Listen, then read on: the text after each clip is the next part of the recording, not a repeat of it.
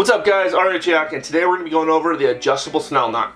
Super easy to tie. I love using this knot whether I'm going out for Lingcod and I want to tie on a blue or a big green ling, or if I'm halibut fishing and I'm going to be using different size baits, whether that be whatever I catch, it be a smelt or some sardines or anchovies, depending on what I'm using. I'm going to need different size or adjustable length on my hooks here. So instead of tying a bunch of different leaders, I'm just going to tie one like this that I can adjust and make it longer or shorter depending on what I got going on. So let's learn how to tie that right now. So for the adjustable Snell knot, you're going to take your hook, feed it to the octopus hook, making sure you're coming up from the bottom there.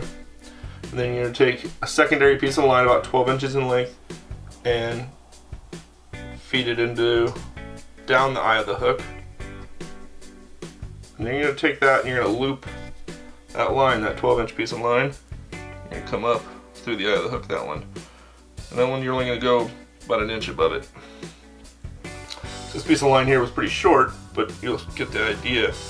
Is I'm going to take this now and I'm going to wrap around all of that, making sure I hold it all together. So it's 2, 3, 4, 5, 6.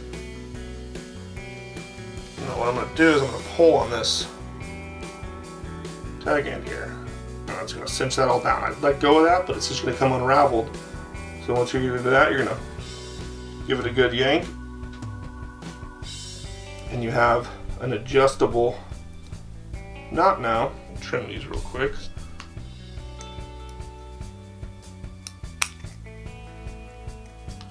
You trim both of them. Not a big deal.